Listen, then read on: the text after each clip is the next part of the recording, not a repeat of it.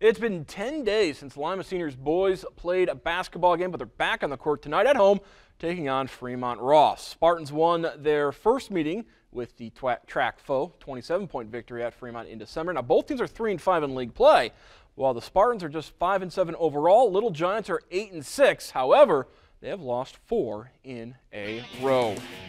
Spartans looking for a little momentum, pick up the action in the second quarter, and they work the ball around, finds Brady Allen. Allen hits the wing three, but the Little Giants up 3 at the half.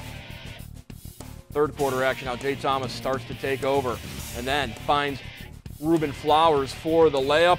And then Flowers to Justice Graham.